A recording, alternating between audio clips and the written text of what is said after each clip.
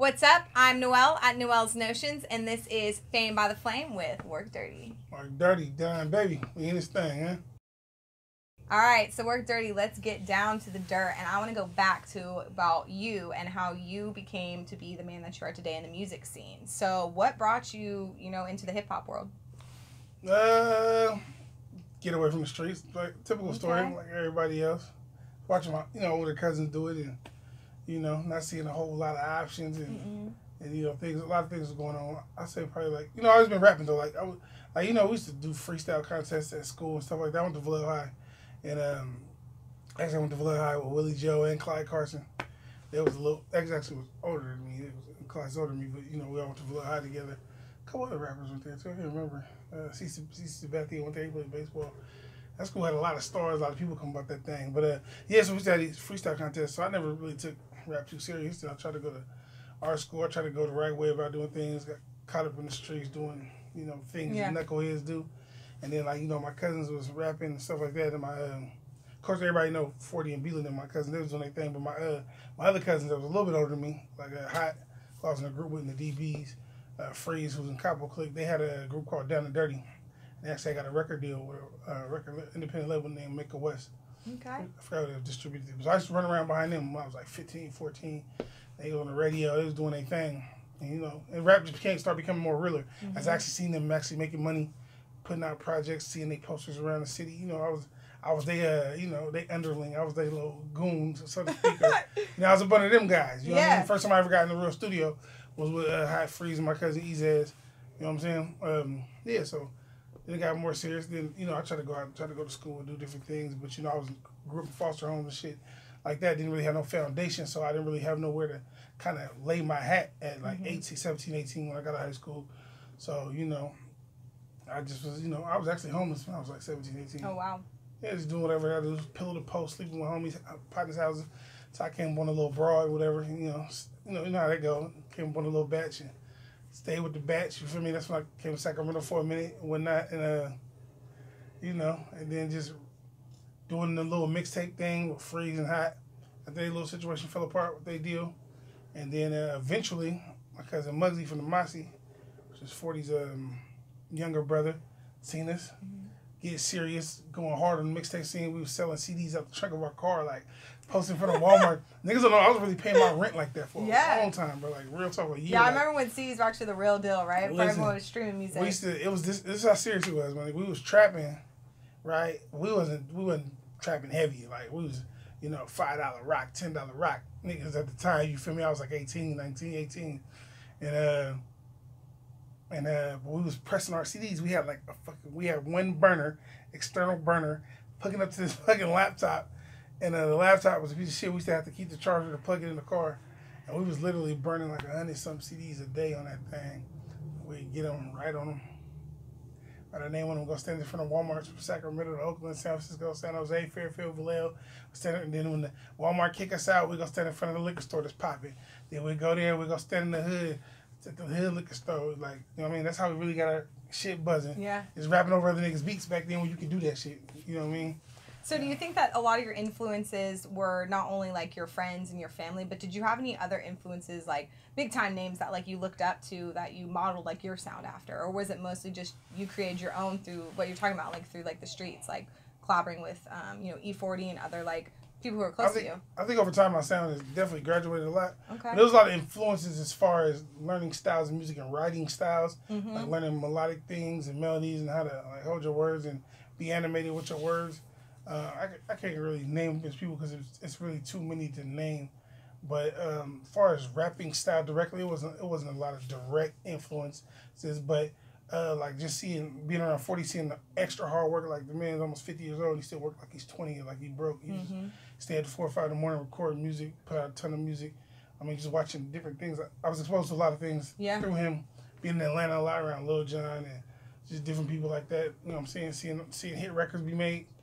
Give you a lot of, you know what I'm saying? Yeah, definitely. So, the hustle was kind of what pushed you, seeing others kind of making moves and kind of tapping into that and being hey, I can do that and I can create my own sound. So definitely. How did you make your own sound away from the people that you started with? What kind of made you the artist that you are? If you could sum that up.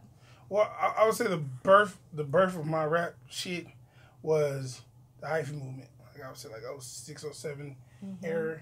We came in with that sound, even though I was more of an extremely serious rapper. But we came in during the hyphy movement. We had a big record called Stewie.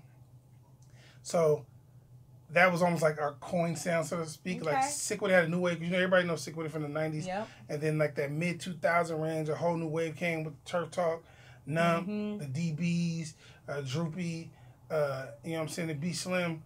And it was a whole like new sound for Sick With It, and we was on the forefront of that sound. Just like even now, like you got the new wave with the Net the Fair OMB Peasy and Sick With It and stuff like that. So during the 06 era, we was like in the forefront on the front line with that sound. So that was a sound there, but I know in music you have to evolve in order to maintain people's attention. So that was our sound then. It was heavy, hard hitting 808 beats, talking about the lifestyle, the hyphy shit. You know, it's turned up. They call it turned up now, I guess, whatever you want to say. But we had dreads. We was driving around. Area, right? Yeah, we were driving around in foreign cars, 2-tone on foes, speakers everywhere, TVs everywhere, bouncing out retarded shit. You feel me? Just that was the life. So the music reflected the lifestyle. Yeah. So, but since then, since I've gotten older, more mature, I got 2 kids. You know what I'm saying? I'm making more legit money than I was then. You know what I mean? A lot of different things going on. So my flow has graduated with my lifestyle. You know what I'm saying? Well, I was gonna say, so how has your flow changed? I mean, you have a Notorious workout right now, and so get it. Yes, go get it, fans. Notorious go get it. Tune in, turn on. And so, how did that? I mean, obviously, like that's your newest, right? So that's like the best representation of what you're rolling on now. How has that sound changed from like whatever? Like, let's say your first thing that you put out. Extremely. Like my flow, my wordplay is man, like 10 times better than what it was. My ear for picking beats is 1,000,000 times better than what it was. Just my hooks, my writing ability is way better. It's just a different flow. It's just more of a graduated flow. It's still turned up and managed. It's still gonna give you the hearts of the streets. But you know, I might talk about bouncing out with that 30 stick, but I might tell you why I did it, and I might speak about the consequences of what can happen to you also if you do that. You know what I'm saying? Instead of just talking the dumb shit, I got the dumb shit, but also being grown, so I've seen both sides of the fence. So I'm gonna give you all of it. Yeah. But my sound, like I've added a lot of. I've always. Just funny thing is, like my music recently, a lot of people listening, probably been listening lately. This is like new videos, like Trying to Make a Way or something different. They might have a lot of melodic, singy type of stuff. I've actually been doing that since I was like 15. But it was funny because it kind of wasn't cool to do that shit back in the day. So I had turned it all the way off, especially when 06 hit and the hyphy shit. I mean, wasn't nobody doing nothing. Yeah, no one's wanting to hear you sing all on a record. Yeah. Yeah, it wasn't super singy, but it was like kind of melodic. Like if you go listen to like, well, you probably, I don't know if you can find that shit, but if you go listen to some real old shit like Down and Dirty or Hot, had an album called Hot to Death, and I was like melodic on there. Like I remember, it's funny because Muggs was telling me, man, he's always be like, do that shit, bro, do that. And I was like, hell no, I ain't doing that shit. Like I didn't want to do that shit. I think that shit was cool to do. Like it's super cool to do now. So yeah, right. It's like training. So you were ahead of the times before I was doing that shit when I was 15, bro. I'm not even joking. Like really go tap in and listen. I was 15 years old doing the melodic shit. So what's like, okay, so for those fans who, you know, are just tuning in, right? And for those fans that want to relive all your old stuff and have stuck around with you, what is a really good song from like way back in the day that you want people to like dig deep and go listen to? Well, of course, the first people, anybody been following us or following Sick With the movement since the hype movement, everybody know that the DBs, me and Hot, we had the Stewie record. It was super mega huge just before social media. We was popping on MySpace. Yeah. So, you know what I'm saying? But shout out and we had the radio on Smash everywhere, from LA to here to Bay, Sac, 103 everywhere, 106 came here. You know what I'm saying? So that's the first one. But I would say really go listen to them Waterworld mixtapes by the DBs. You can find them shits. They're still out there. They called the Waterworld, bro. Them things was crazy. the flows and shit was nuts. Like we was so hot at the time, bro. We used to get like we used to do like we'd knock a mixtape out in one day, like do 15 songs. I remember it was at one point because it was crazy because you know everybody follows trends. It's for this generation. I don't know what they doing, but we was about getting money 18 years ago, right? So all the rappers, the real niggas that was getting money at the time, we used to be like. I ain't gonna say what we was doing to get money. Everybody know. But we used to all be together in like San Jose at the studio. I remember like us, Turf Talk, everybody, bro. Like my niggas hood stars, like for everybody. Like everybody we used to be shooting dice, nigga, for thousands of dollars and shit in the studio. I forgot the name of the studio.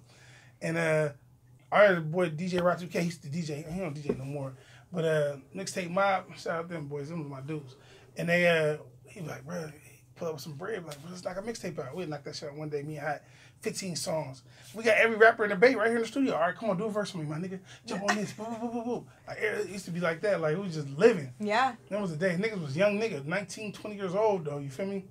Having it, though. Having stupid bread. I remember we used to, bro, we had so many foreign cars, bro. We pulled up to the studio. 40 wouldn't even let us park at the studio. Because our studio was in the suburbs in San Ramon. You know what I'm saying? So we had like 740 BMWs and shit at the time. And we paid the motherfuckers two tones, put crazy colored rims on them. Niggas was having logo paint, Kellogg colored paint and shit. Tony the Tiger painting shit on your car and shit.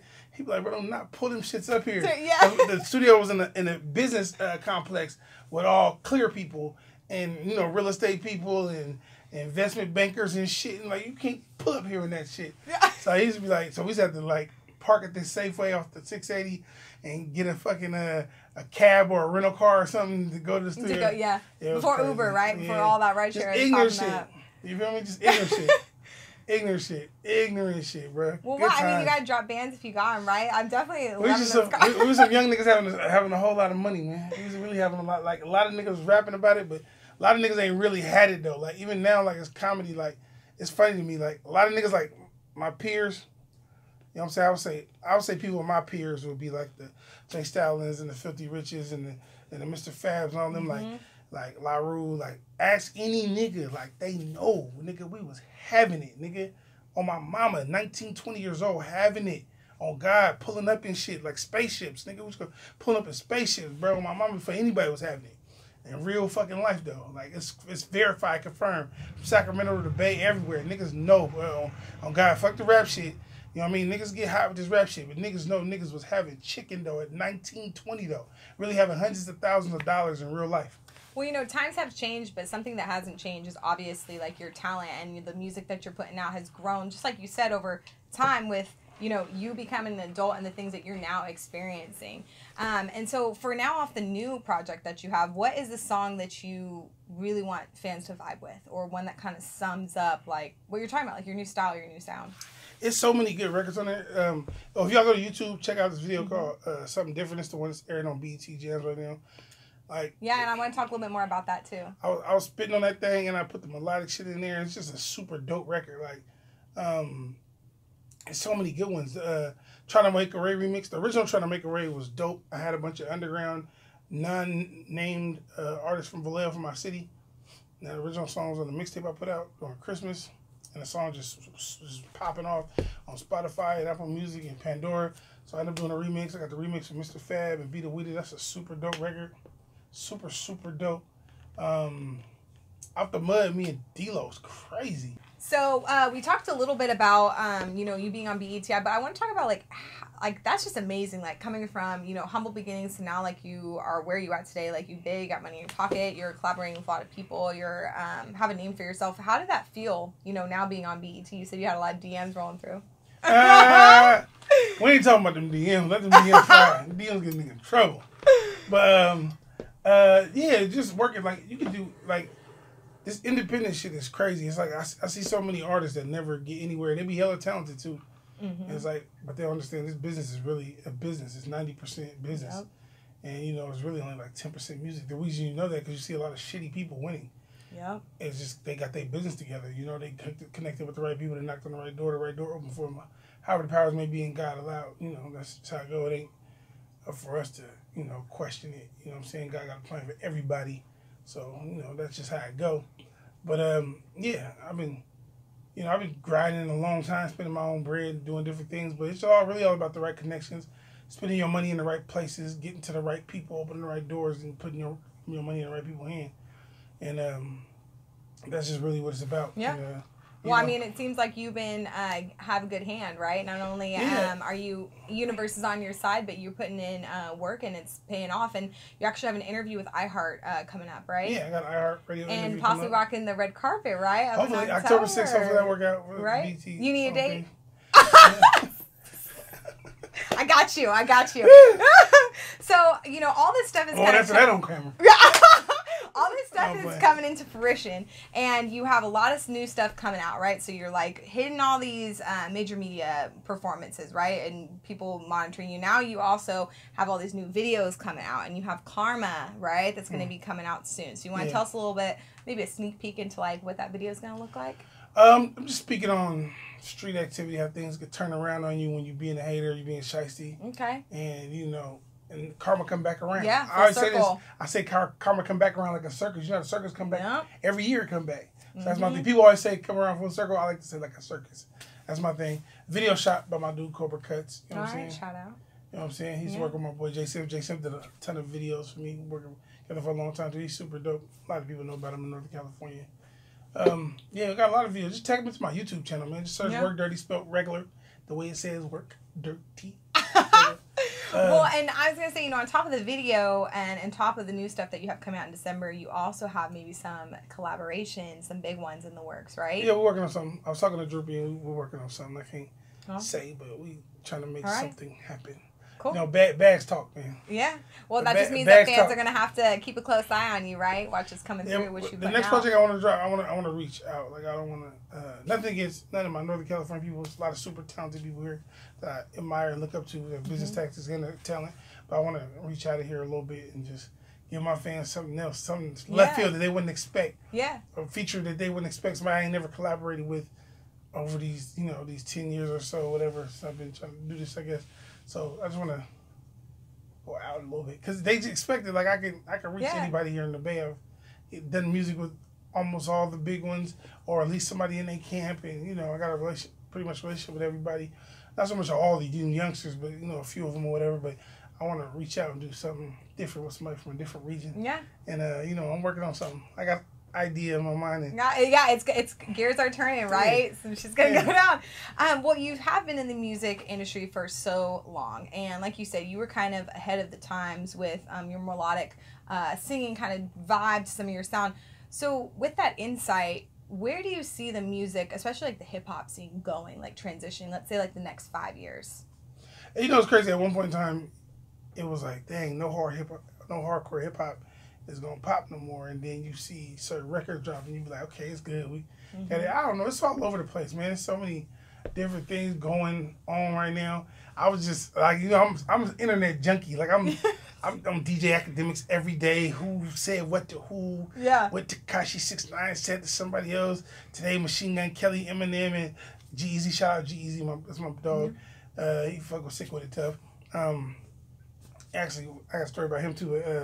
Yeah, they all going at each other. Well, not really him and Eminem, but Machine Gun Kelly, and yeah, you know. But anyway, about Jeezy, I like him. He's a good dude. Yeah, I was gonna say, you got any backstage wild stories? Oh no, we all just kind of hang. He fuck with 40 Tough. I only met him a couple times my personal self, but one story I had on him is actually it wasn't really involving me. Somebody had called me one day and said he was playing one of my old records on Snapchat. And then, you know, once my cousin Hack came across him in Vegas, he was just like, yeah, I was a fan of y'all's, man. I was listening to y'all in high school and shit like that. I thought it was hella dope. And my boy RJ, 40 Manager, told me the same thing, too. So that was dope. You know what I mean? Just even when people get big, it's like you still came from somewhere. Your influence came from somewhere. Well, I was going to say, you know, shout out to everyone with Sick With It Records and just, like, everyone who affiliates. Because, like you said, it's kind of, you start with friends and family, and that's really, like, the basis. Yeah, and it's also in Northern California. Like, if you are a rapper now from here and you know, you're a certain age group, you cannot say you didn't grow up on the shit we was dropping. Like, you wasn't alive in the hyphy movement and didn't hear us. You could not have been listening to any Bay Area or Northern California music and not been affected by the shit that we was dropping. Sick With It Records, like, we was killing shit. We had the radio on smash.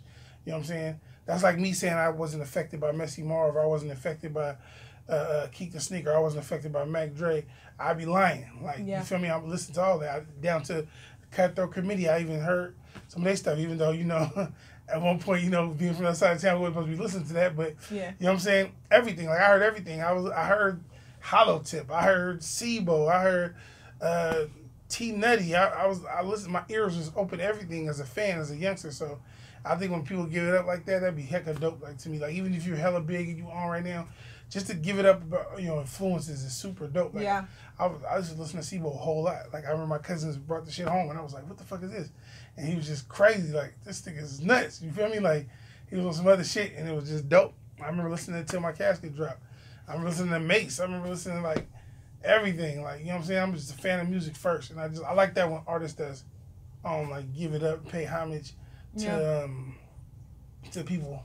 Yeah, well, I mean, it just kind of shows, like, the realness of the artist and the fact that, like, the Bay Wave, like, rolled over everyone. Like, it kind of touched everyone in its own way and affected now all these new artists who are coming out, or maybe even artists who've been in the game but now are actually, like, blowing up and are in the scene. Like, their influences is now, like, who they are. And that all that is, like, everyone tapped into that. Everyone had a part of that. And I think that's so cool, the connectivity that the music scene had, especially in NorCal. Like, we be balling out here. I was one person I wanted to say. Also, yeah. I used to listen to a lot of Yuck Mouth too, man. I remember, man. I remember it was crazy, man. People don't give him enough credit for his lyrical ability. Mm-hmm. You know what I'm saying? He might not be as hot as he was now and then, but he's maintained himself and he stayed fairly relevant. So you always got to give people. I see Mr. Fab do an interview on the Breakfast Club yesterday. He said, "Give people their roses while they alive." So I'm just giving dudes their roses. You know what I mean? He's super dope, super talented. Yeah. This motherfucker, we used to really sit back and listen to that shit. I remember on Mariposa, me and my cousins right by the view, and just sitting there listening to Yuck, listening to Bo, listening to all that shit. That shit crazy. Even for them dudes watching Bo on Instagram. I'm speaking on them because just people that came before me. Yeah. You know what I'm saying? And just watching them on Instagram now, and they still doing shows, they still spitting, they still, fairly relevant or whatever, and things like that. So I think it's dope. You know what I'm saying? The people I grew up on. Yeah. Of course, I grew up on the E40s and all that. It would be easy for me to give them a shout out. People see me with them and all the time. They know it's my cousin. But yeah, it's those other people that have that. I'm just talking about, influence. exactly. The other people that had influence on me, like, you know what I'm saying? Like Keek, I always give him, every time I see him, I give him his roses. He's super dope.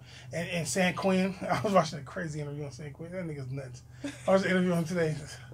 That's a whole nother story. But he always showed, and these dudes showed me so much love and respect when I see them. Like, you know what I mean? I'd be like, damn, like, you know what I mean? I remember when it was my dream just to be around a SIBO or a Yuck Mouth or Keek the Sneaker or San Quinn, and I see these dudes, maybe not Bo as much, I don't really know them like that, but these other dudes, when I see them, they just give me a humble embrace. Like, they respect what I do. They just so cool, and, it's just always it's just like, dope. Again, they're just real people. Like, they're real people who, the music that they're putting out there is just a piece of them that, you connected with. And I think that's the beautiful thing of, like, those friendships and those admirations and those influencers that are in your life that you're giving these roses to, It's like, hey, I see you. Like, I see you working. I see you doing your thing, and I respect you and appreciate you.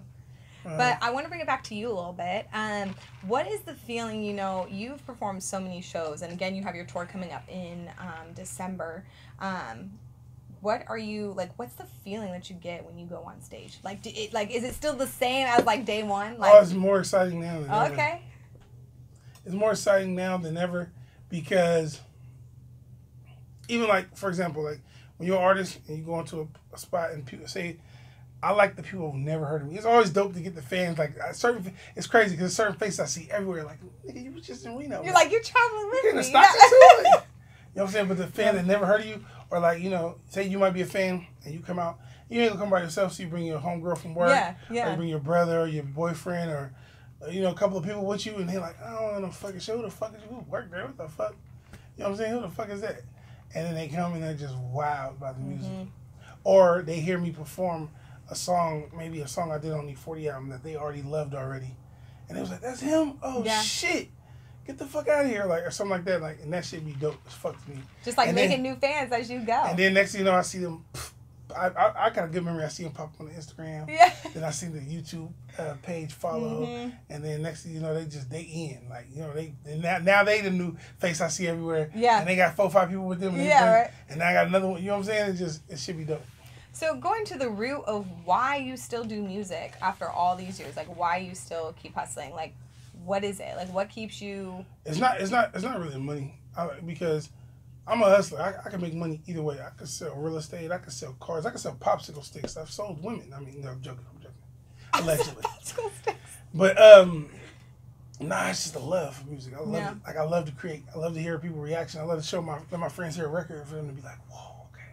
That's it. Like, you know what I'm saying? And then I'm going to see how this will get out when I put it out. When we put it out for the world to hear it, or, or my fans to hear it, or for... my region to hear it or whatever. You know what I'm saying? That's why. Okay. And then I guess I have a final question for you. You know, since you've had a lot of people who've influenced you, and I'm sure that you're a big influence to a lot of other new coming artists, what advice do you have for those artists that maybe are either just starting out or are starting to put in work and are really trying to get to where you are? Stop taking pictures of guns on your Instagram. Stay humble. Pay homage. Work your ass off. Don't post guns on your Instagram. Don't post drugs on your Instagram. Be careful on Instagram. Yeah, just basically just overall, just don't do dumb shit on Instagram, pretty much, don't do dumb shit, period. A lot of dumb shit fuck people up before they can even get a chance to really get where they need to be. I see it happen every day. Social media is crazy. Yeah, it is. It's a whole new monster compared, back to like 90s or even like when we were growing up, it didn't even have that stuff. It's crazy because the world flips so fast. I mean, being technology is so fast that it'll make you seem older. Like, technology is so fast that I'm literally talking about things 5, 6, 7 years ago, but it make it seem like it was like light years ago. Yeah, like with MySpace. We're talking about the Tupac era or something, but really, I'm speaking on things, I'm talking about a lot of shit just 08, 2010, 2011, 2012, yeah, and 2018. It's 5, 6, 7, 8 years ago. It's a long time to a motherfucker that's 17. He was only 10 or 11 back then, but it wasn't really that long ago. But technology is so crazy. Like, we didn't have this. People really wasn't even using YouTube until like 06. Yeah, yeah. And it wasn't really using it then. Yeah. That's just when it was around. Yeah. Instagram ain't even that old. You know what I'm saying? What is it, 5 years old, if that? Yeah. Well, I mean, like with your Instagram, I see you posting all stuff, and you're very open, like with your music videos, like pictures of your life, things like that. And I feel like you really try to connect with your fans. What's one thing that you really want your fans to know about you that maybe you don't post on your Instagram? Maybe something more personal. Don't post. Yeah, maybe just something more personal to, like what, like I said, like why you. I post a lot of shit. What I don't post? I don't know. I'm really humble, but I really feel like I'm like musically better than a lot of people around. Mm-hmm. I just don't speak on that a lot because I don't never like to sound like a cocky asshole.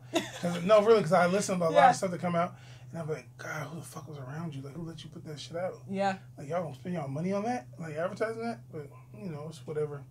Yeah. But, God has his way of just doing things. He said in the Bible, the first will be last and the last will be first.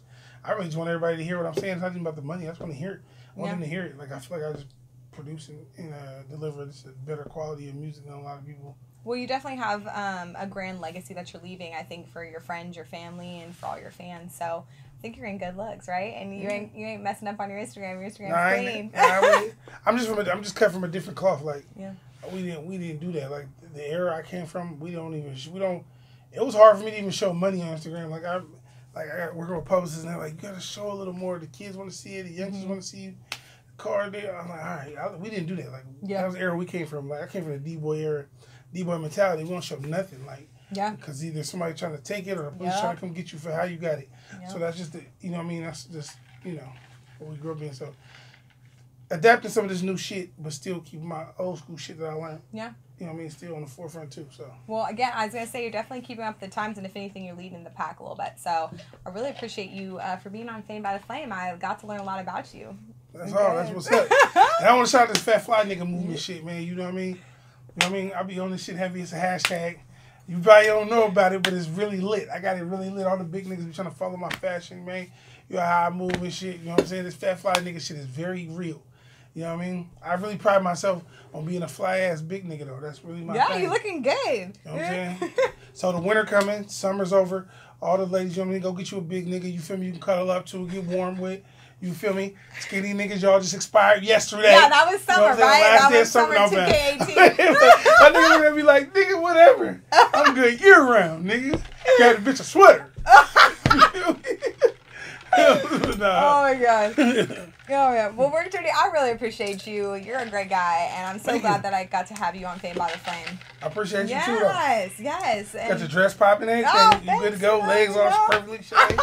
You feel me? You got it rocking. Oh, man. Well, thank you. I appreciate you. And shout out, on the labs, Jay. He always keeps it rocking, always up in the studio. So supporting artists and stuff in the 916. Well, fans, until next time, I'm Noelle at Noelle's Notions, and this is Fame by the Flame with Work Dirty. You know that.